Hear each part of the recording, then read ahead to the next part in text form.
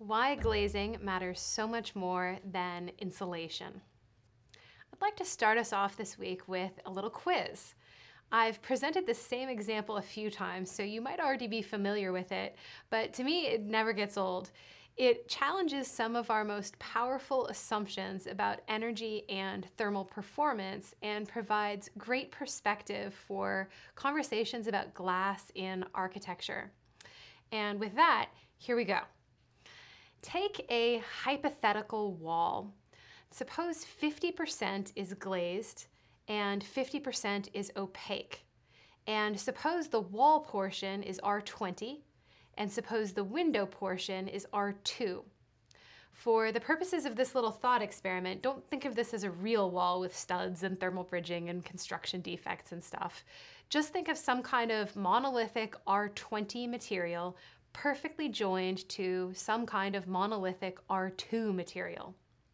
What will the average R value of the facade be? Will it be A, about R11, B, about R4, or C, about R18? We're going to go through this together, but here's some think time if you really want to guess. Think, think, think. Okay. The equation we use to calculate the average R value of the facade is this. It's not a straight calculation of average, and the reason is outside the scope of this discussion. But if you're interested in looking it up, Allison Bales has a great article on greenbuildingadvisor.com explaining the reason. So you could just Google his name and Green Building Advisor and series and parallel flow and you'll find it. Also, Allison Bales is a terrific explainer of scientific things. It's definitely worth keeping an eye out for anything he writes or presents. Anyway, if we use this equation on our hypothetical wall, we end up with an overall R value of 3.6. So the answer is B, about 4. And that's crazy, right? By making half of the facade glass, our overall thermal performance is 80% less than the performance of the opaque wall alone. Now, I know I said this wasn't a real wall, but I picked these numbers on purpose.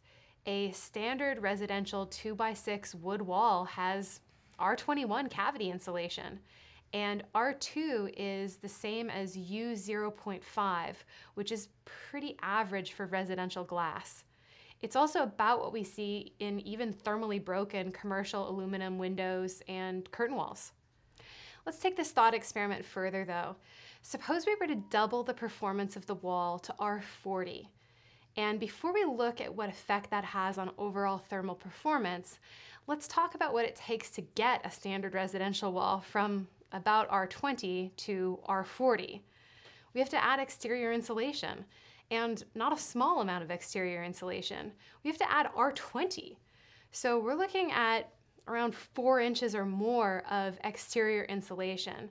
That has some pretty significant cost and design implications. But would it also have a significant effect on overall thermal performance? Let's see. It would bring our average R value from 3.6 to 3.8. That's a lot of work for barely a rounding error of added performance. But let's return to our baseline R20 wall, and instead of doubling the thermal performance of the wall, let's double the R value of the windows from R2 to R4. This gets us an average R value of 6.6. By improving the glass, we've nearly doubled the overall performance of the facade, but we're still 67% less than the performance of the opaque wall alone. R4, by the way, is very good residential glass. This is obviously always changing, but for reference, the best glazing systems top out around R9 or so. Let's now keep our R4 windows and reduce the amount of glazing to 30%. So instead of a 50-50 split, we've got a 70-30 split between our opaque wall and glazing. This gets us to R9 overall. So now we're really starting to get somewhere. We're 2.5 times better than where we started, but we still haven't even reached half the performance of a 2x6 cavity insulated opaque wall. What this means is that glass matters a lot. I think when some people see this, they think that the proper response is to hate glass. That is not what I'm intending. What this is really saying to me anyway is that glass is an investment. And when we make that investment, we ought to make it really count. Let's now take this concept and see what its effect is on the effective thermal resistance of residential wall assemblies based on an 18% glazing ratio. I'm going to show you a chart and we're going to go through it together. The chart plots the overall effective R value for the wall, including the windows. That's on the vertical axis. And the overall performance of the walls is based on how good the windows are, which is on the horizontal axis. The chart is showing 3 different walls. All of them are 82% opaque and 18% glass. The top red line is an R30 opaque wall, the hot pink line is an R20 wall, and the light pink line is an R10 wall. What you'll notice is that at the right side of the graph, where the windows aren't very good, there's very little difference in the overall performance of the 3 walls.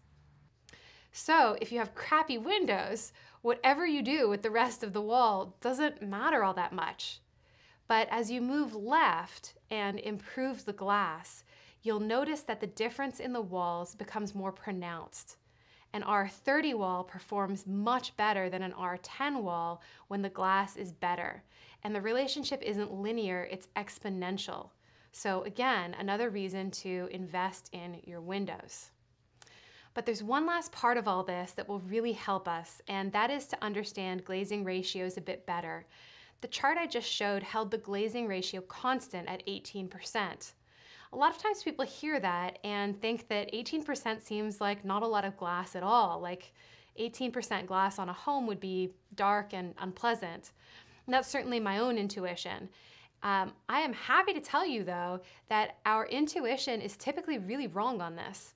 As an exercise, I recommend guessing what the glazing ratio is in your own house, and then taking a tape measure and calculating it out and seeing how the 2 numbers compare.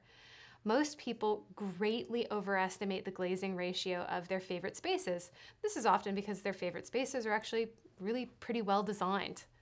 My own house is just under 16% glazed, and it feels pretty bright and comfortable to me. This house in San Diego has a large 20-foot sliding door, and it's only 24% glazed. We start to have real trouble providing high-performance buildings once we exceed about 40% glass. After that, it's difficult to get glass that's good enough and walls that are good enough to be considered even remotely energy efficient overall. To put all of this in the larger context of energy efficient design, the top 3 enclosure-related factors that influence how energy efficient a building will be are 1, glazing ratio. What percentage of the building is glass and how good is that glass? 2, airtightness. How well have we separated the inside from the outside? And 3, insulation. How much insulation are we using and is it continuous? Now, obviously, both airtightness and insulation are really, really important, and all of the effort that we put into designing these into our buildings is, of course, well worth it.